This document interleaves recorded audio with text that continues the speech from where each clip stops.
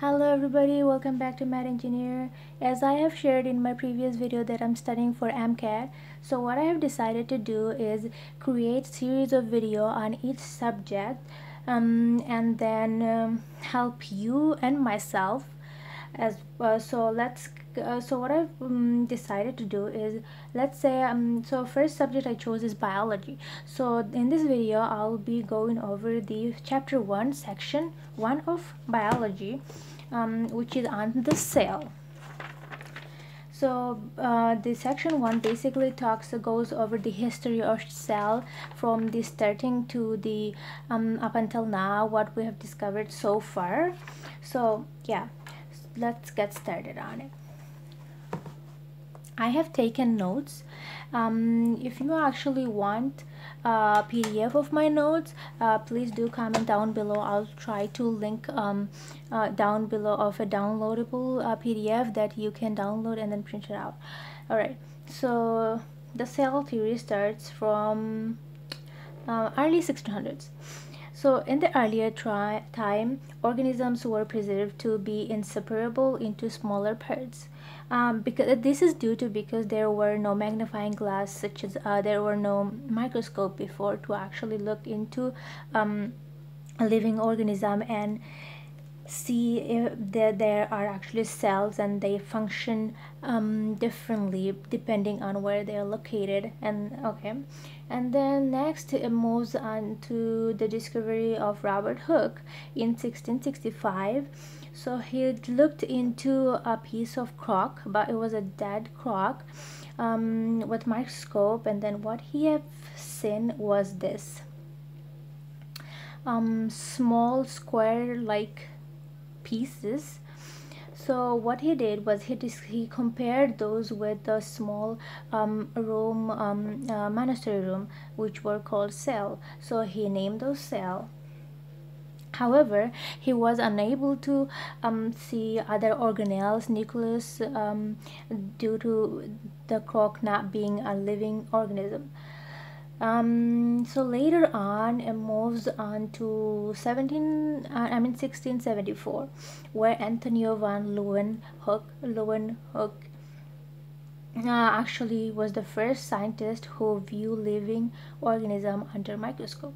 So he discovered that cells were living things. So few of the organisms he viewed under microscope was pond water, and then couple different type of sperm cells.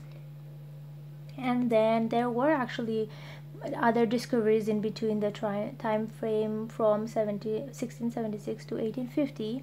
However, MCAT only test on those, so we'll just stick to the idea that MCAT test. There is actually no point of learning all those theories and histories if MCAT is not testing on it. Alright, so in 1850, Rodolph actually discovered that cells actually comes from pre-existing cell.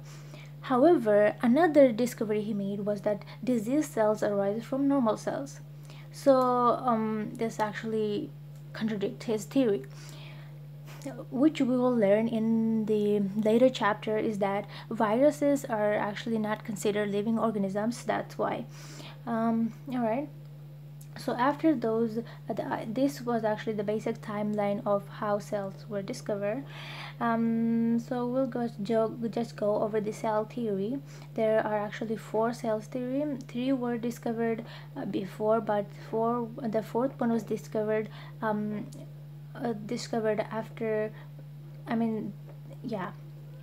so the first theory is that all living things are composed of cells. And then the cell is the basic fundamental unit of life. So it's basically saying everything is made out of cells. So you can actually combine theory 1 and 2 and then consider that as one. It's in my opinion at least. And then the theory number 3 was that cells only arise from pre-existing cells, which was Rodolph discovery. And then the fourth theory is that cells carry genetic information in its DNA, deoxynucleic riboacid. which we will learn in later chapter. So if you stick with the videos, you will be receiving notification on when I post on each chapters. And then yeah, so that was basically on chapter 1 section 2 of the cell history. However, in the next section is about aquatic cells. So if you are interested in learning about that, please do stay tuned. I probably will post a video on aquatic cells a day after I post on cell history. Alright, so that's about it. If you want my notes, I will comment down below, and then I will link a PDF of this. And then if you actually are interested in different subject, let's say biology, I mean this is biology, chemistry, basic maths, and then orgo biochemistry, don't worry, I'll be posting videos on those subjects as well. All you have to do is just check for those, and then just go to my playlist, you'll find those. Yeah, I decided to post video on every, I mean 5 times a week, so I do have time to do my studies. As you know, I'm in college, so I do have time to study for other things as well. All right, so that's it for this video. Have a nice day.